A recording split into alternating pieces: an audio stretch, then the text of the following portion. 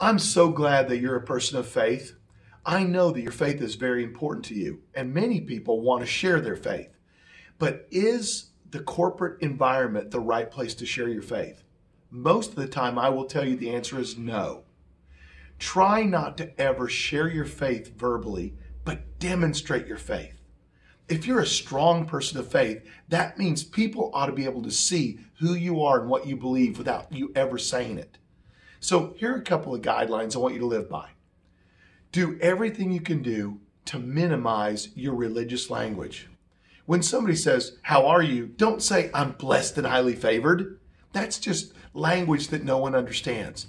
Tell people you're doing great, thank you, and ask how they are.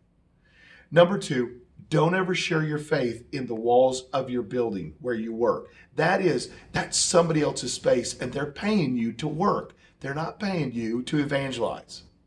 Number three, don't offer your faith. Wait till someone asks for it.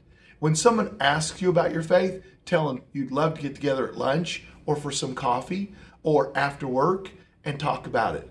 But honor your boss and honor your workplace by not turning that into your church.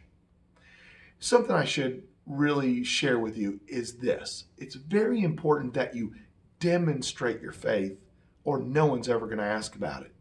You know you're a person of great faith and you're sharing it in your lifestyle when people come to you in their time of need.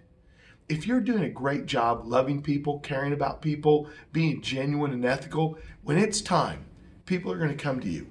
They're going to need your help, want your advice, and maybe even want prayer at their time of need.